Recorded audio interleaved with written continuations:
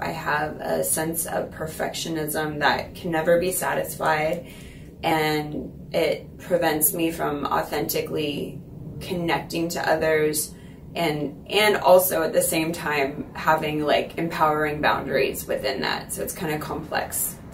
I was concerned that I wouldn't pick, because I kind of have a lot to choose from as far as my issues go, and I was concerned that I wouldn't pick the right one, or I wouldn't pick the one that would make the biggest impact. Like I wanted to kind of get the biggest one out of the way today, and I was nervous I would pick the wrong one. Well, it was really trippy. One thing that was really neat was just trusting the process. So like, you know, I would get in my head a little bit, but then there was always an answer. And so it was really neat to kind of have the memories revealed to me. It was really nice because I felt safe to kind of explore in the muddy terrain that your memories can be.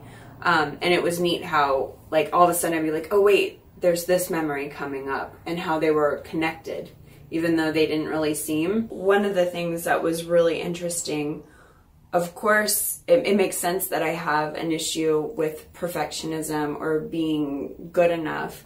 You know, one of the first memories that came up was my mom saying, do you want to trade to another couple with their son? And that feeling of being, number one, replaceable, and then number two, like, well, proving my worth because they didn't trade. So I've got to be the best, or I've got to be better.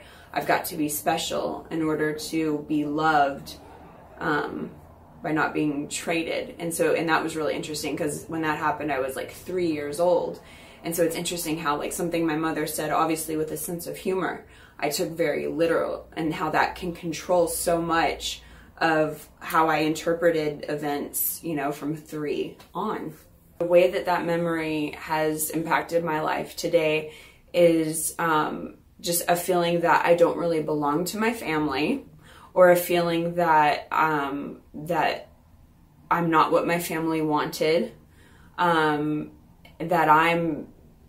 I have to live up to someone else, essentially, to have my place, and that I don't belong, kind of, or that I'm not wanted. And that's definitely impacted my life present day, for sure.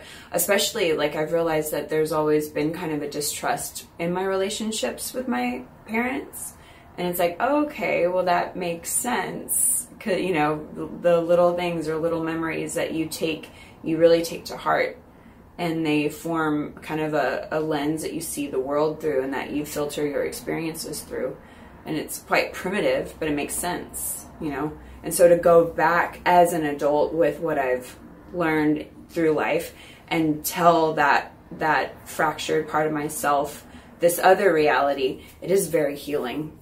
Another scene that we went back to was me at Taco Bell with my dad and my brothers, and I was about 13 or 14. I was 14, and I really wanted to eat Taco Bell. I wanted to go to town, but I also wanted to be thin. And I didn't understand at that point in my life, for some reason, about dieting or health or calories. I didn't really get it. I just knew I shouldn't eat the Taco Bell, but I really wanted it. And I asked my dad if I looked fat. And my dad answered honestly, basically saying, well, you're not fat, but you look like you put on a little weight. You could lose some.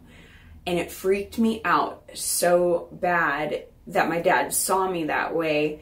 And that's where part of that anxiety over wanting to look perfect to other people, like I didn't want other people to see my flaws. And it totally tied in a strange way to the feelings of trust and whatever. And what I can equate from the session is that now, knowing what I know, I can talk to that part of myself. And as long as I feel okay, I don't need to be in control of everyone else's perception. It's really about mine. Away from the session. What I'm taking away from this session is that that I am in control of parenting that part of myself, and that as long as I'm a responsible parent to that part of myself, I can be more open to others. I can choose to trust, but also I'm not so vulnerable. Like, yes, people can still hurt me, but I'm not as vulnerable at such a defenseless level, you know, that I'm capable of taking care of myself, and and not create situations, because sometimes your fear will create a situation that puts you in that exact thing. And now I can kind of see through that, and I know that I can protect myself and that I can handle it.